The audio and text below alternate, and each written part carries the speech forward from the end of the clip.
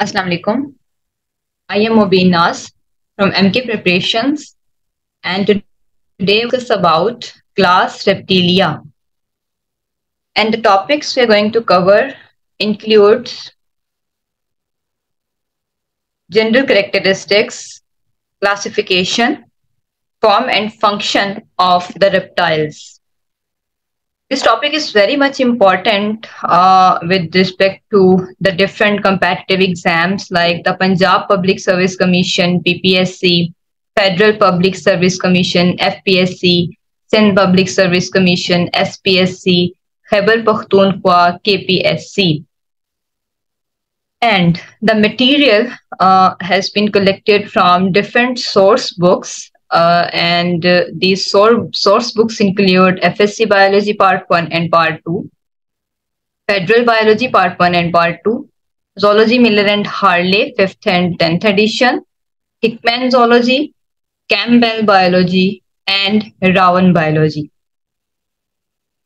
So the contents we're going to discuss about in this topic includes the general characteristics of reptiles, success of reptiles on land, evolution of reptiles, extraembryonic membranes, classification of reptiles, difference in classification in different books, support and movement, nutrition and digestion, circulation and gas exchange, excretion and osmoregulation, nervous and sensory functions, reproduction and development, and all the important past paper questions from the PPSC Zoology, and some important questions that I have quoted in these slides that are very much important with respect to the coming PPSC or FPSC or SPSC or KPPSC papers or exams.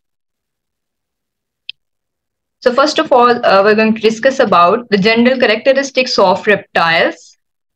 And first of all, it's about the skin, the body of the reptiles. That body of the reptiles is covered with the keratinized epidermal scales. The body is covered with the scales, and the origin of the scales is epidermal. As we know, there are three layers of the body: epidermis, mesoderm, and the endoderm. So the scales have been originated from the epidermis, and their nature is keratinized. They are made up of keratin. And sometimes the bony dermal plates. The integument is covered with few glands. Their skin is covered with few glands for the secretions of mucoid type.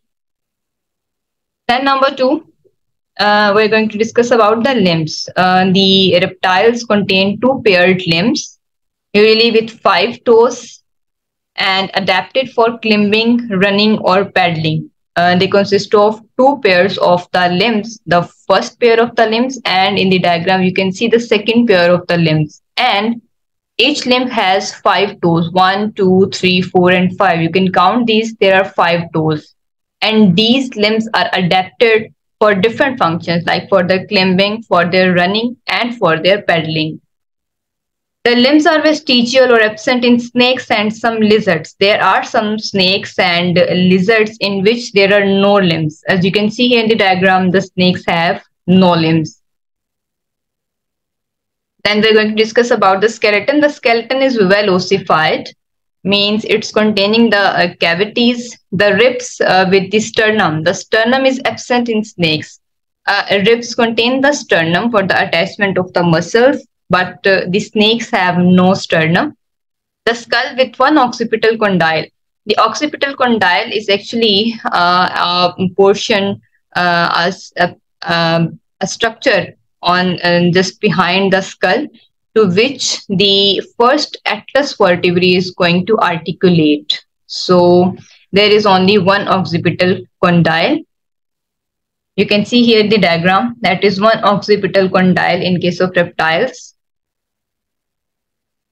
Then we're going to discuss about the respiration. They respire through lungs. The reptiles have lungs for their respiration.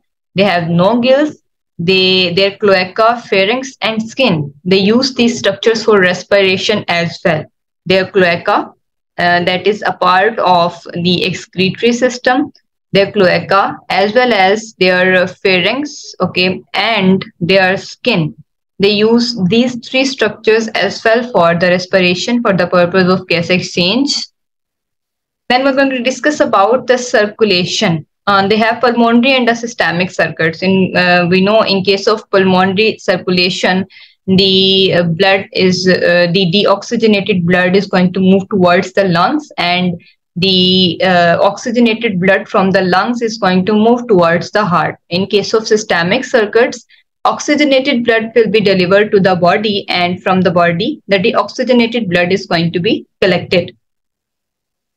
Then the heart contains the sinus venosus. Actually, the sinus venosus of the reptiles has been replaced by the pacemaker that works as a battery, that is a kind of battery operated system attached on the right atrium.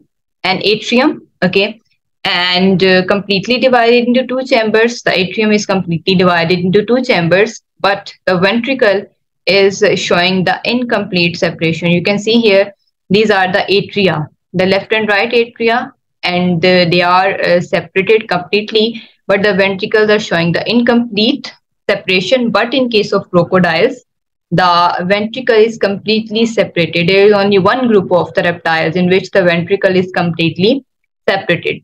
So partial septum in ventricle separates the oxygenated blood from the deoxygenated. The crocodiles with the sinus venosus, two atria and two ventricles. It means that there is complete separation of ventricles for the crocodiles. Then we're going to discuss about thermoregulation, that they are ectothermic. Ecto means from the outside environment and thermic means heat. They're going to get heat from their external environment. They absorb heat from the external sources, and there are some physiological mechanisms like the panting, the basking, and the chromatophores they use to regulate their body temperatures.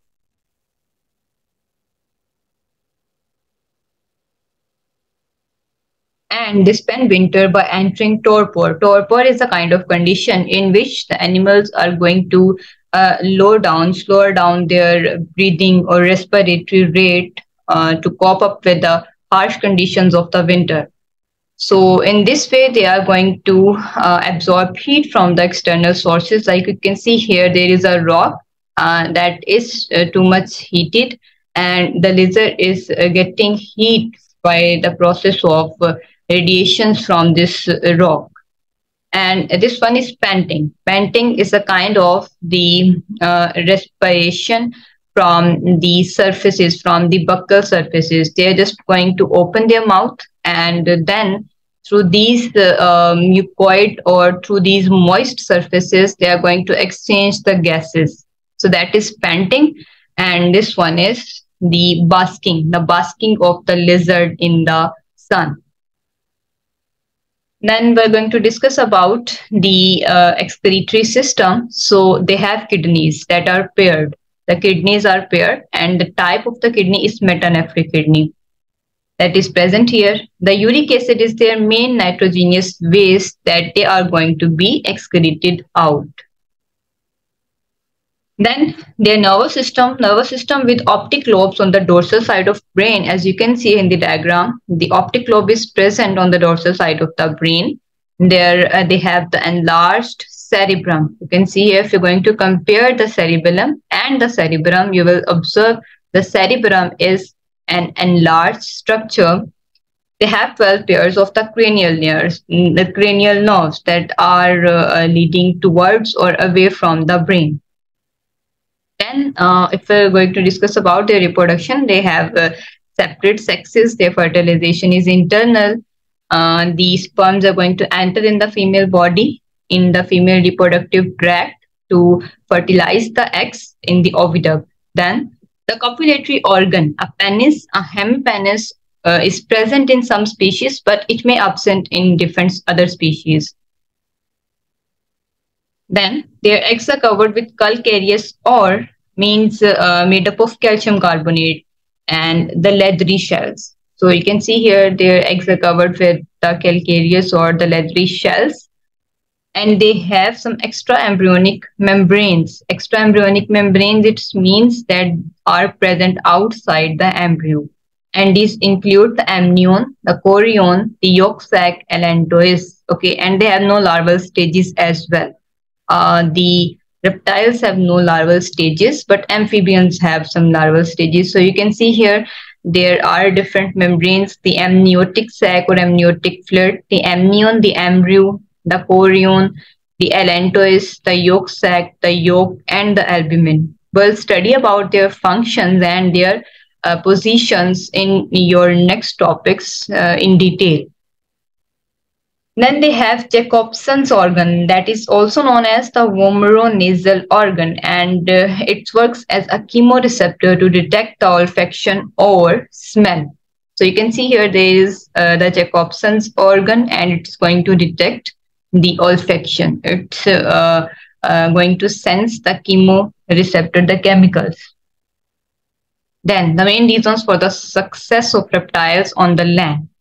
These include the evolution of legs for their support, the lungs for their efficient breathing, eggs covered with the shell, their skin covered with dry scales to reduce the water loss, their heart is more efficient for circulation, and the loss of the lateral line system of fishes and amphibians. It means the fishes and amphibians have the lateral line system, but the reptiles do not have this system because they have no larval stages.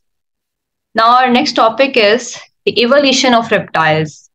The amniotes are present in 320 million years old Carboniferous fossil beds. Okay, the amniotes actually originated in Carboniferous period. Their adaptive radiation began in the late Carboniferous and early Permian periods, and they dominated about 250 million years ago on the Earth.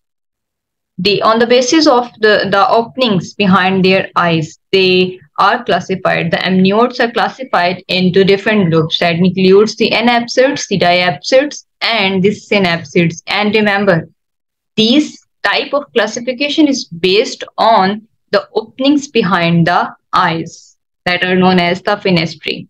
So first of all, the synapsids. The synapsids have the single opening behind the eye orbit, in the temporal region in the skull. So you can see here in the temporal region behind the eye orbit there is one opening. So they have they are synapsids. And in which organisms this characteristic is present, it includes the therapsids. They were mammal-like reptiles, and we know that the mammals evolved from the therapsids. Then the anapsids.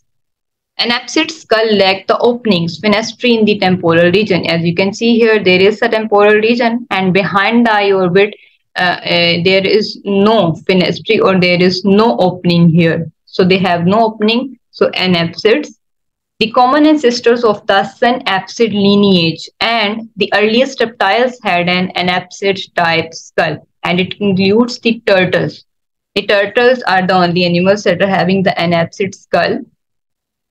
Diapsids, they have the upper and the lower openings in the temporal region of the skull. As you can see here, just behind the eye orbit, there are two openings, the upper and the lower openings. So in the temporal region, so these are called the temporal fenestrae. On the basis of these two openings, the name diapsids have been shown here. So in which organisms the diapsid type skull is present? It includes the two lineages. The first one is the Lepidosaur and second one is the Archosaur. The Lepidosaurs include the snakes, the lizards, and the tuataras, the sphinodon organism. And the Archosaur lineage includes the crocodiles and the birds. Crocodiles and birds were evolved from the Archosaur lineage, and the dinosaurs became extinct about 65 million years ago. As you can see here in the diagram, that is the evolution. The geological time chart is showing, and that one is the Carboniferous period, and you can see here the Carboniferous period is the time basically in which the evolution of the synapsids taken place. So first of all, the amniotes are divided into anapsids, okay, the anapsids and the diapsids. Synapsids includes the mammals. So the synapsid lineage, diapsid lineage, and the anapsid lineage. So first of all, we're going to discuss about the synapsid lineage. It includes different further lineages, the pelycosaurs, the therapsids. From the therapsids, you can see here mammals evolved. So mammals originated from the synapsid lineage. They have synapsid type skull. And in case of the anapsids, you can see here the plesiosaurs, the turtles. The turtles has the anapsid type skull. Now, the diapsids. The diapsids are further divided into two lineages, the lepidosaurs and the archosaurs. If we're going to discuss about the lepidosaurs, they include the tuataras and the lizards and the snakes. Okay, so they are involved in the lepidosaur lineage, and then the archosaur lineage. Archosaur lineage includes some extinct dinosaur groups that are ichthyosaurs, pterosaurs, ornithischians, and saurischians. These are all extinct. Okay, these four groups have been extinct, and then it includes the birds and the crocodiles. Okay, so these one are included. These are the living groups of the archosaur lineage. As you can see here again in this diagram, the synapsid, the mammals, diapsids divided into Lepidosauria and Orchosauria. Lepidosauria includes the members of the order Sequamata like the lizards and the snakes, as well as the Spinodon means tuatara. The Archosaurs include the dinosaurs. These are the four groups of the dinosaurs that have been extinct. The living includes the crocodiles, and then the aves means the birds. Now we're going to discuss about the amniotic eggs. Amniotes animals are the reptiles, birds, and mammals that have extraembryonic membranes. The anamniotes that do not have extraembryonic membranes include the fish and amphibians. These are very much important point with respect to their your PPSC exams. The reptiles were the first vertebrates to possess the amniotic eggs. As we know, with respect to evolution, the fish, amphibians, reptiles, birds, and mammals, that is a kind of lineage. So if I'm following this lineage, according to that, fish and amphibians are anamniotes, and reptiles are the first that are having the amniotic eggs. The eggs in the reptiles are of telolacethal type. It means the yolk is restricted to only the vegetal pole of the egg. The amniotic eggs has a series of the extraembryonic membranes. The first one is the amnion, that is the innermost membrane. It is very much important point with respect to your exam. It's an innermost membrane, okay, and it encloses the embryo in a fluid sac. As you can see here, the amnion, it's the innermost membrane. The greeny portion, this one is the embryo, and just outside the embryo you can see here the amnion, and that is known as the amniotic sac filled with the amniotic fluid. Okay, so that is amnion. And how it's going to function, it will protect the embryo from the shock and the desiccation, from drying out. It will protect the embryo from drying out and from the shocks.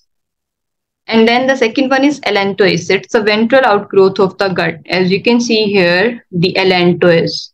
It's the ventral, if we are linking this to the embryo, so that is the gut. So from the gut, there is a ventral growth of the allantois. How it's going to function? It serves both as the respiratory surface and as a chamber for the storage of the nitrogenous waste. That is also very much important point. The membrane that is going to store the nitrogenous wastes of the embryo, it's the allantois. The last one is the chorion. It encloses all the membranes near the shell. As you can see here, that's the shell, the outermost shell, and just below the shell, that is the chorion. So it's going to enclose all the membranes near the shell, and it is highly vascularized, and it aids in the gaseous exchange.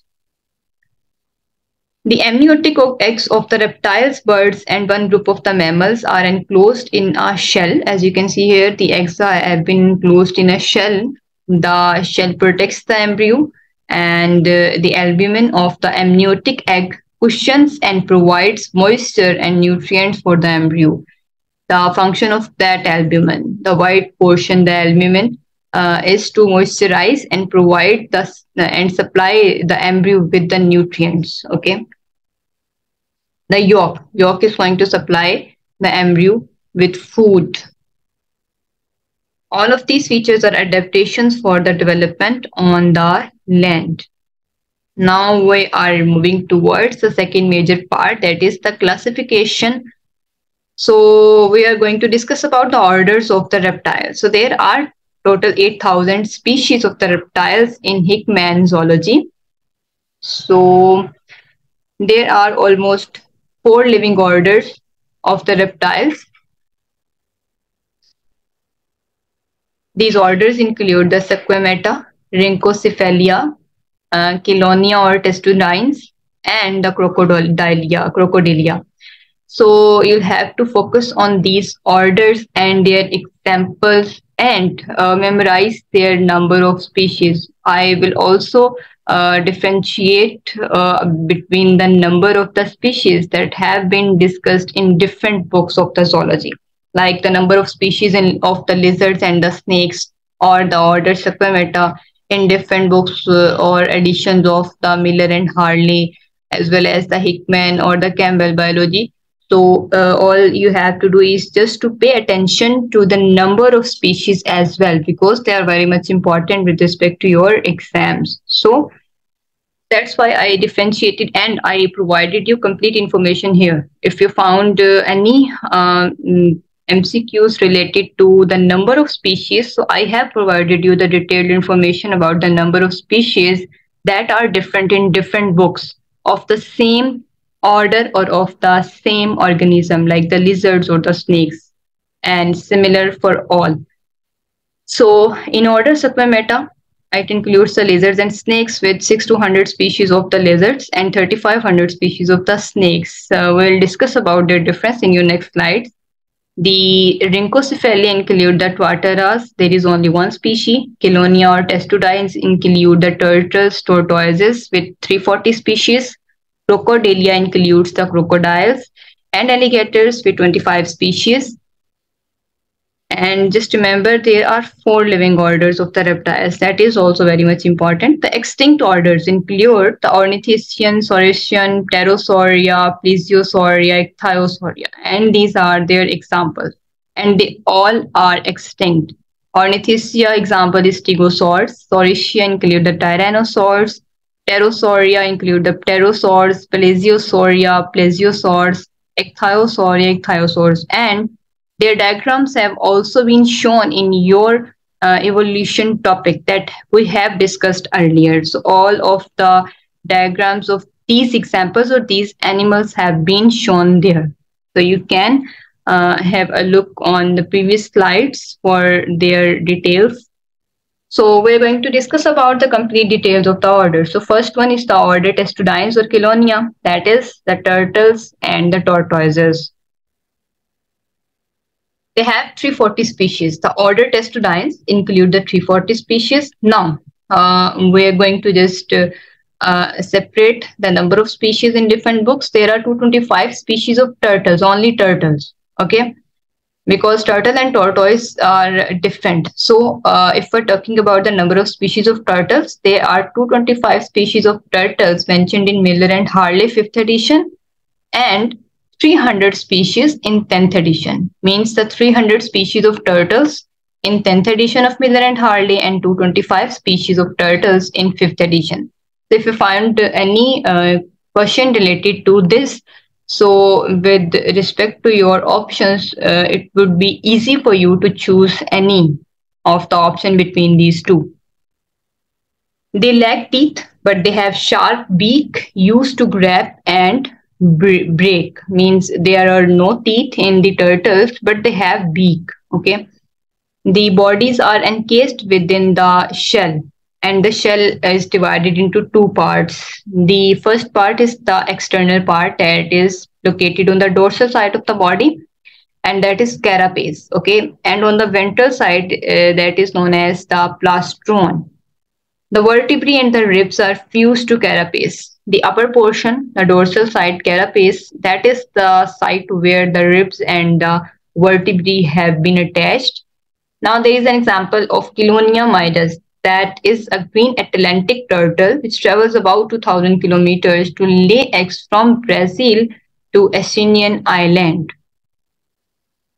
These are the examples of the order Testudines, the terrapin, the turtle, and the tortoise. Okay. Now, the second order is the Rhynchocephalia that includes only a single species, Tuataras, and its scientific name is the Sphenodon punctatus. The diagram has been shown to you. There is only one single species and that is found in the coasts of the New Zealand. That is also very much important point. This species is found in New Zealand. Okay. The presence of the third eye, the parietal eye. The Tuataras have a third eye, that is known as the parietal eye, that is located on the top of the head. And this eye has lens and retina connected with brain as well. They form a group, Lepidosauria, with lizards and snakes that we already have discussed in your evolution. The rats were the major enemies of the Tuataras in the New Zealand. Now, the third order is the order Crocodilia, that includes the crocodiles, alligators, caimans, cavials. All of these have been shown here.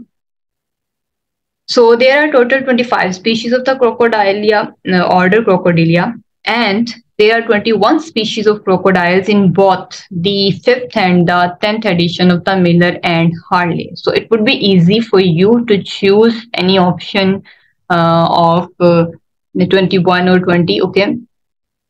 Their body is laterally compressed, as you can see here. And remember one thing, if we are just looking at the form and only the form of the animal, so all you have to do is just focus on the body shape. And as you can see here, the body is laterally compressed. The tongue is not protrusible, it's not going to move out. The crocodiles are nocturnal, they're going to feed at the night time. Only 2 species of alligators are present, one in USA and the one in China. The gavials are the fish-eating crocodiles. They all are the carnivorous. They evolve in the back of the mouth, prevents water entry into air passage while engulfing in water. It means when they're going to engulf water, so there is a valve behind the mouth that will prevent the entry of that water into their respiratory tract. They have complete ventricular septum, as we studied in your general characteristics, that the Crocodilia is the only order that is having the complete ventricular separation. Crocodiles resemble more with birds, okay, because we know they belong to the Archosaur lineage, and within that same lineage, the birds evolved. The examples include the alligator, the crocodile, and the gavial. And you can see a clear-cut difference in the, especially if we're going to focus on their mouth. So you will see a clear-cut difference in these 3 animals. So then we have the order Sequamata, that includes the snakes, lizards, and worm lizards. Okay. They have 2 copulatory organs in the male. In male, 2 copulatory organs are present, and when we're going to discuss about their reproductive structure, I have the structure of the lizard there to show you these 2 copulatory organs.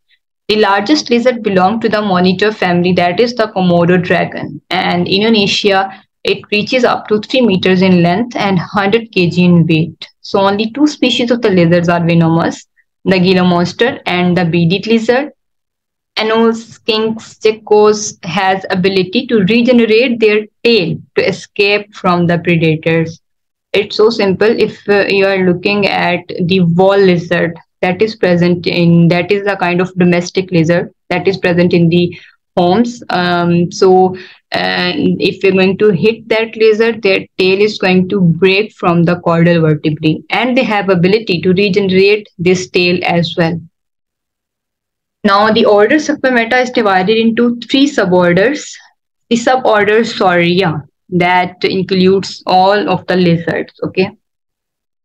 So, there are 3,300 species of the lizards mentioned in Miller and Harley 5th edition, 4,500 species in the 10th edition of Miller and Harley, and 4,800 species in Hickman Zoology.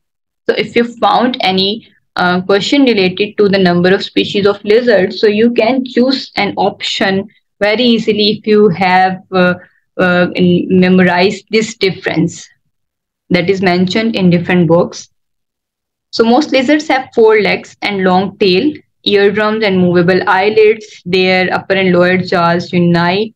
These are oviparous. The examples include the geckos, wall lizard that has been shown to you. The second one, the iguanas, Draco, chameleon, anolis. So we have chameleon here. And the venomous lizard, the Gila monster. Okay.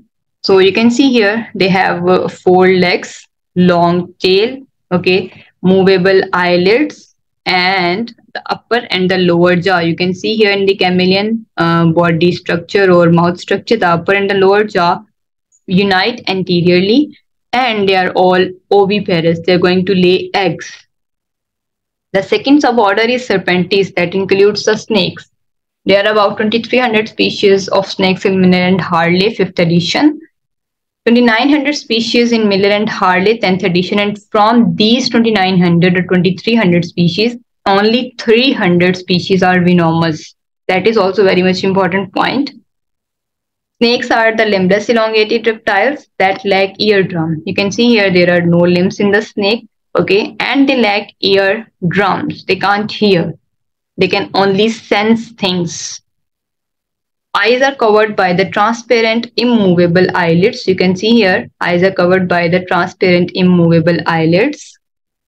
Most snakes are oviparous, but some give birth to the young ones. Then the suborder Amphisbaeni include the worm lizards. That includes 135 species. They have no legs, okay. Their body is wedge-shaped.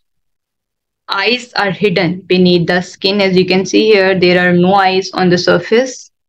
Skin has ring-like folds that are called annuli. Now we are moving towards the form and function. So we will discuss about their different body systems. First one is the support and the movement. So they have long skull with a plate of bone called the secondary palate. As you can see here, they have an elongated skull with a plate of bone that is known as the secondary palate. And this secondary palate is separating the nasal cavity from the mouth cavity. The secondary palate separates the nasal passage from the mouth cavity. Reptiles have more cervical vertebrae than do amphibians. They have more cervical vertebrae than the amphibians, okay, that are present in the neck region. The ribs of the reptiles may be highly modified. The ribs of the reptiles are also causing the body to be lengthened.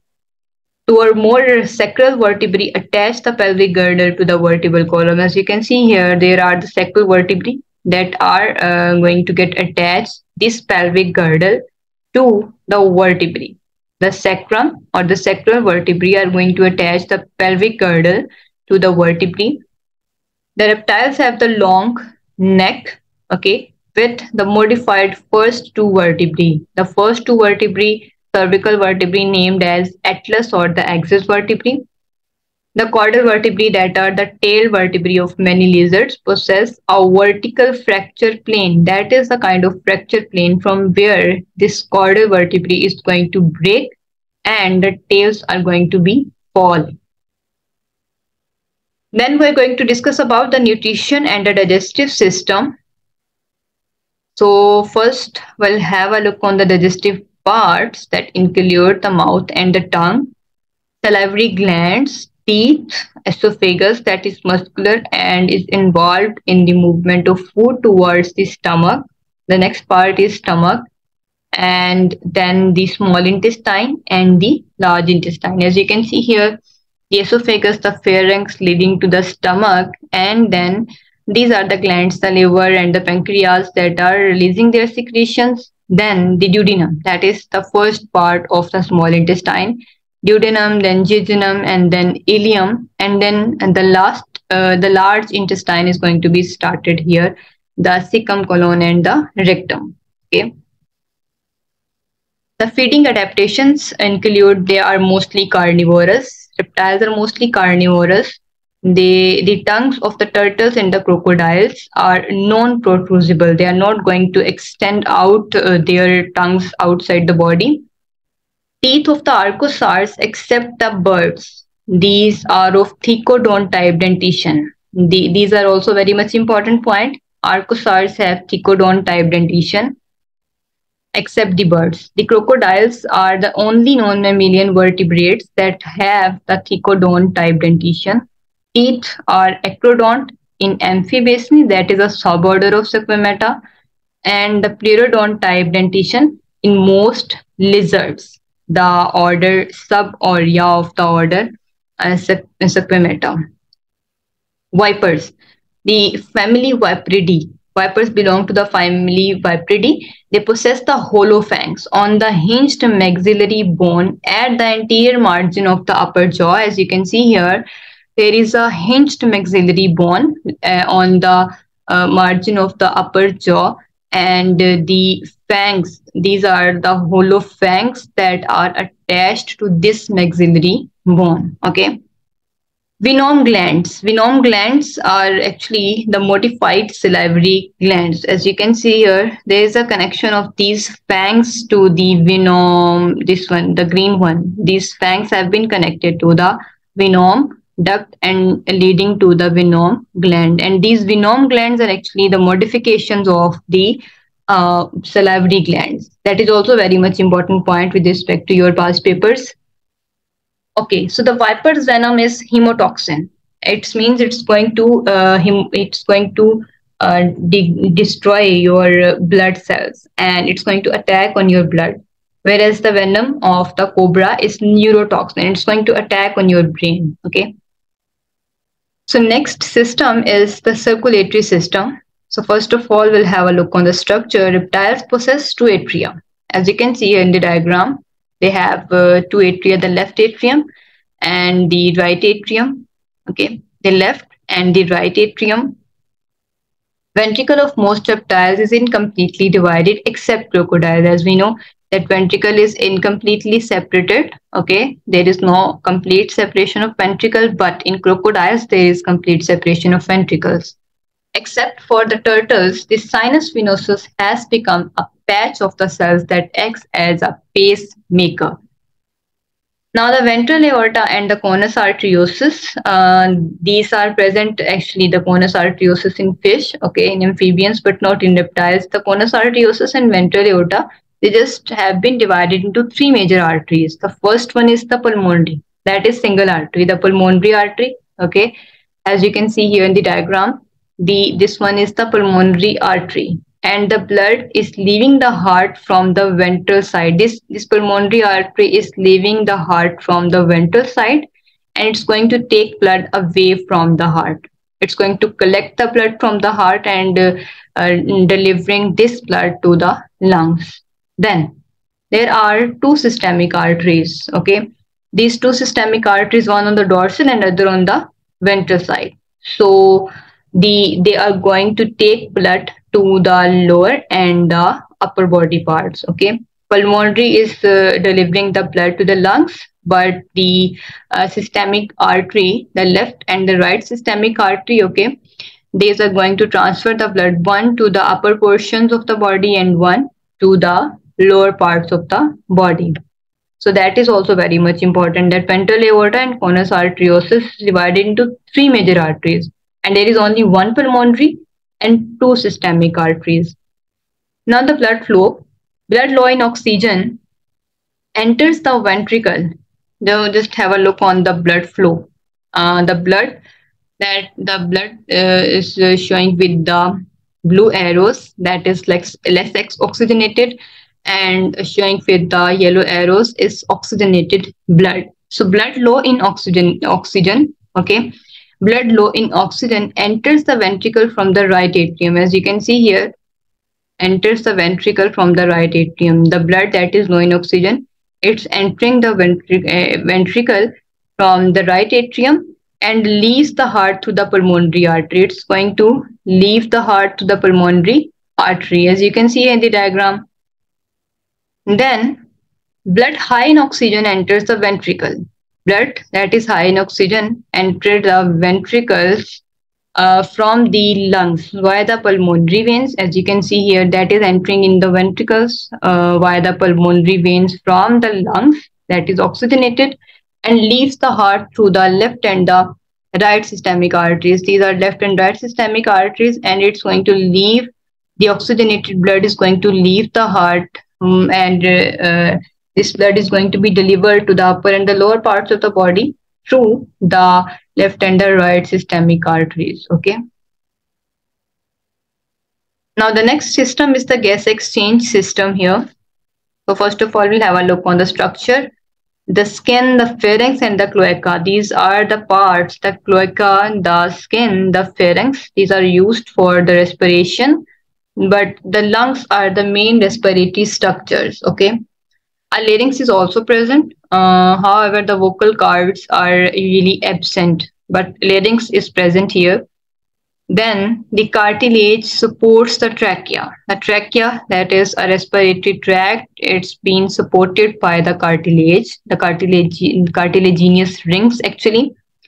The negative pressure mechanism is responsible for the lung ventilation. Now, what is that kind of mechanism? There is a kind of the posterior movement of the ribs, and the body will expand. Okay, the body cavity is going to be expanded, and when the body cavity is going to be expanded, it means there is low pressure on the lungs. You can also examine that, or you can also apply these conditions on your own body. So you will see, or you will observe that your body cavity is going to be expand, and the pressure on the lungs is going to be decreased. Okay, and you are going to draw air into your lungs.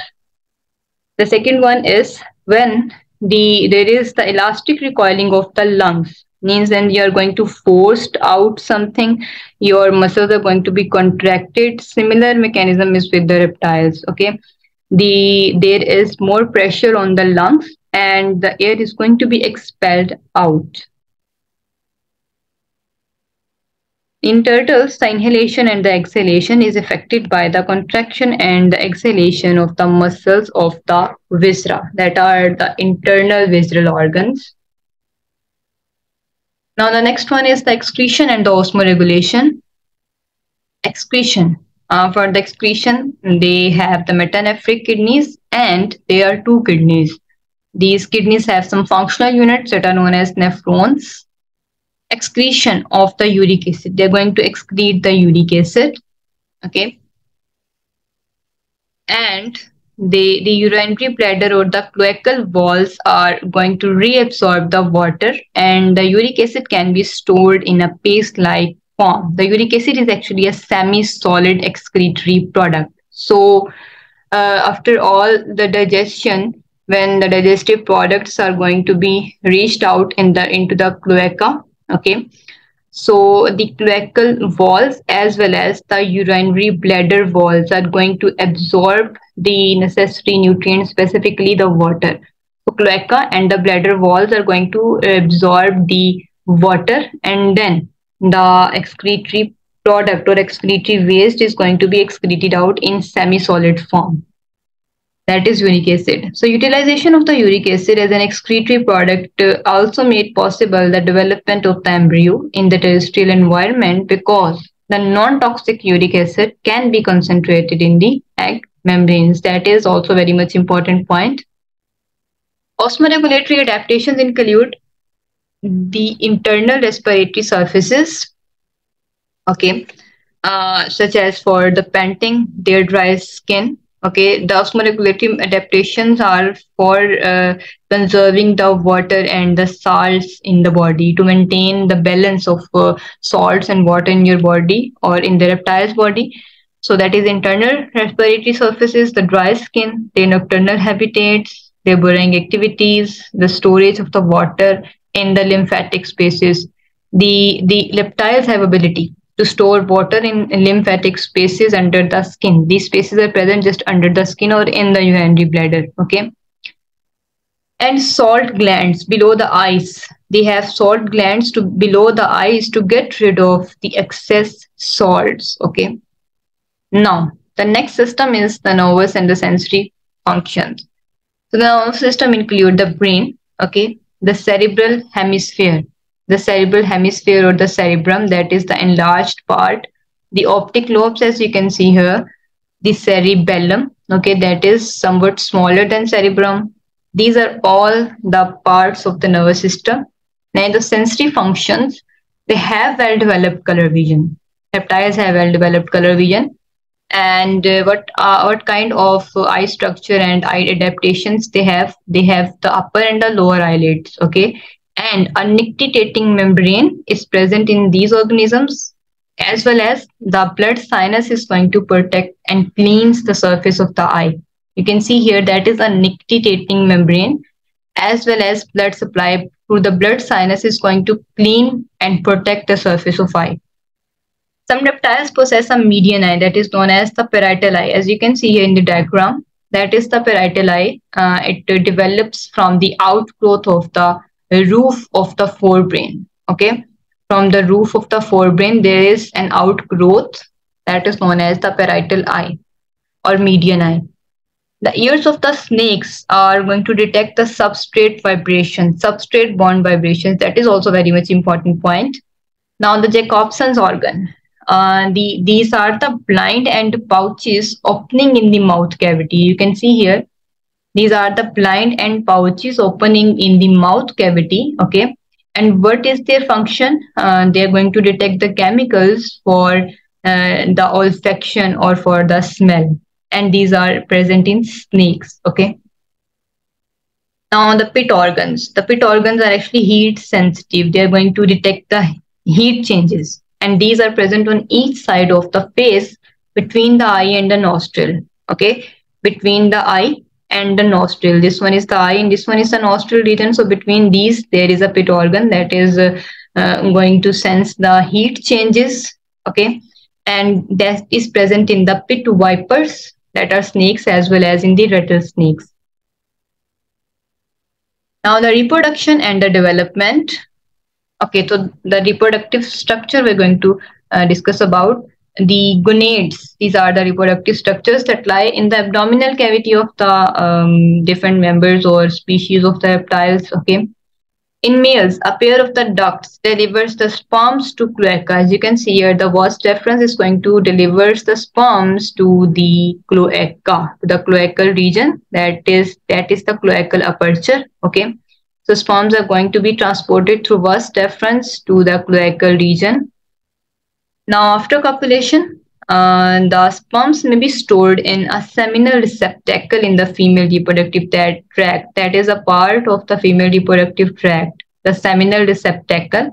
Okay, so it's going to store the male sperms.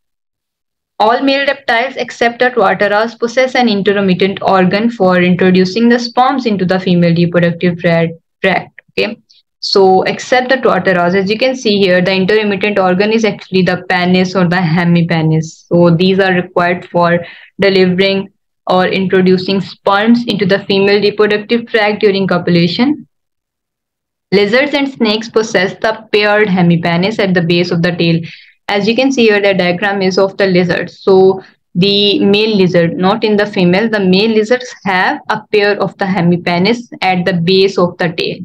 Okay, so it's has been shown to you. It's clear for you. So there is internal fertilization, means after mating, the sperms are going to be transferred to the female reproductive tract, and the fertilization is going to occur in the upper region of the oviduct. That is the female reproductive system, the ovary, the oviduct, okay, with different parts. And you can see here it's leading to the cloaca. And the upper region of the oviduct is the region where the sperms are going to fertilize the eggs. The glandular regions of the oviduct are going to secrete the albumin and the egg shell. Parthenogenesis has been described in 6 families of the lizards and 1 species of snakes. Means only one member is going to reproduce. There is no need of the male members in that case. And this phenomenon is known as parthenogenesis. Okay, it's the kind of non-development of the egg without any fertilization to the next offspring. So the 6 families of lizards and 1 species of snake is having such kind of behavior. Now, we have done with the form and function, and we are going to move towards the important MCQs that I have quoted for you in these slides. Remember, these are very much important for your upcoming exams. So the first one is, how many living orders of the class Reptilian are found today? So there are 4 orders that are living today, and we know there are different orders that have been extinct. Number 2, in addition to the birds, this order contains the species from the Archosaurian lineage, except in addition to birds, Archosaurian lineage include the birds as well as the crocodiles. Okay. Number 3, out of about 2,900 species of the snakes, how many are poisonous? And we know that there are 300 that are poisonous. The functional kidney of the adult reptiles, we know that is metanephric. Okay. Number 5, living archosaurs include the both A and C. The archosaur lineage includes the crocodiles as well as the mammals. Okay. Now, number 6, the number of species of the turtles is approximately 300. Okay. Number 7, the order Crocodilia has 21 species. Number 8, the dorsal portion of the shell of the turtle is carapace. Number 9, what is the name of the specialized sensory organ found in the snakes? And that is Jacobson's organ for smell. Number 10, which of the following is not correct? Anapsids anapsids in examples include the turtles. Diapsids include the sauropterygians and ichthyosaurs. Amphibians include legless lizards. Crocodiles, the 3-chambered heart. Wrong. The crocodiles have 4-chambered heart. The ventricle is completely separated. So that is the correct option. Number 11, a skull having no temporal opening behind the orbits is characterized by the anapsid. Number 12, the order Rhynchocephalia includes a single species, that is Phenodon. Number 13, classification of reptiles is based on the temporal fenestrine, that is an opening behind the eye orbit. Number 14, poison glands of the snake are modified salivary glands. Number 15, the number of cervical vertebrae in the reptiles are 7. Number 16, which of the following is adapted for arboreal life? So these are chameleons. They are going to live on the trees. They're going to jump on the trees. Number 17, the members of the suborder Amphisbaeni, commonly known as the worm lizards. Okay. Number 18, which part of the amniote's egg is responsible for storing waste? And that is allantois. We have studied about that. Number 19, the substance which covers the bones of the reptiles is keratin. Okay. Number 20, the number of systemic arteries in the reptiles. We know that there are 2 systemic arteries in the reptiles. Now, the most important thing, and that I have quoted some past paper questions for you here, and these are from the PPSC Zoology, and these are different years from 2001 to 2022. These are all the questions related to the reptiles that just came in your different PPSC Zoology exams from 2001 to 2022. So the first one is the uric acid is the chief nitrogenous waste of reptiles and the birds. Okay. In your previous video, we studied about the birds, and we know that the birds are also going to secrete the uric acid. The reptiles and birds both secrete the uric acid, and that question came in your PPSC Zoology exam 2015. Okay.